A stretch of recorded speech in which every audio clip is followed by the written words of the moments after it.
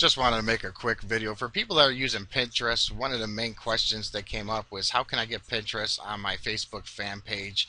And that's what I want to talk to you guys about today is a place called woobox.com. And what Woobox has is they have a Pinterest app that is completely free. As you can see here, it says it's completely free, that you can install to your fan page. And this is very simple. It takes literally, like it says, you can have it up in seconds. You click the button to install it, and what you're going to see is it's going to bring you to Add Page tab. And this is where you're going to select what fan page do you want to add your Pinterest to. And just click on one, Add the Page tab. And what it's going to do is it's going to bring you right to that fan page, and it's going to bring up the settings for you. And once it brings up the settings, the first thing that you're going to do is you're going to put in your username. And then once you're done with your username, the next thing you're going to do here is it's got page modes. Do you want it to show all your pin boards, or do you want it just to show a particular pin board that you have for a particular topic? Which, I mean, if you got all kinds of different boards and you're into niche marketing, obviously you probably want to go with the second solution here by just checking it and copying the board that you have for that particular niche that relates to your fan page.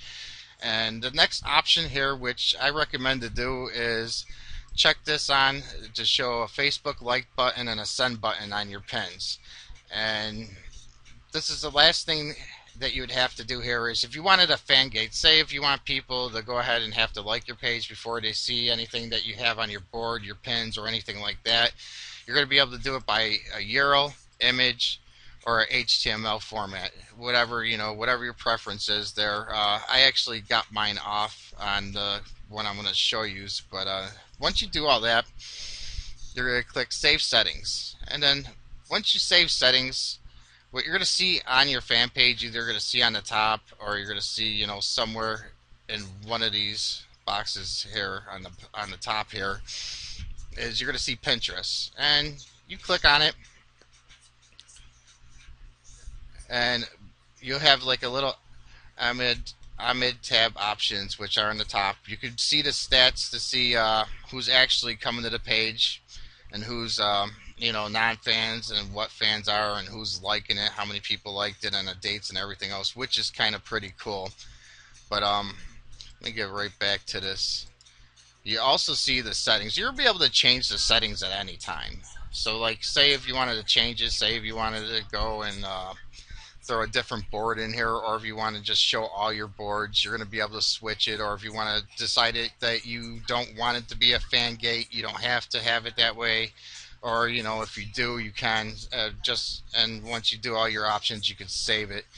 But once you go back to the tab, you're going to see that anything from either a particular board or all your boards is going to show up. Right now I just got it for just my site, so obviously I'm just going to show you a few here just to give you an example. But the cool part about this as well is that you got the like button right on top of each one. You got the pin it, you got the send, they could send it to their friends, more ways for you guys to get traffic. And I mean, with this being a free app, and I mean literally installs in seconds, it's great. I'll actually go back to woobox.com just to give you a live example of how it would look if you'd add all your boards. And just give it a second here to pop up, and here you go.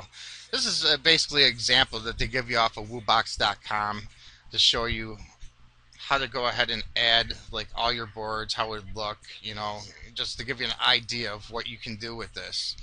And this is how your users are going to see it too. They would see it like this. They ain't going to see none of the stats stuff or anything like that. And that's about it for this. It's a very quick solution, woobox.com. I'm going to leave the links in the description for you guys to go ahead and go check it out. Very easy solution, and it's a free solution for you guys to use to get your Pinterest up on your fan pages. And I hope you like this video, and I'll see you on the next.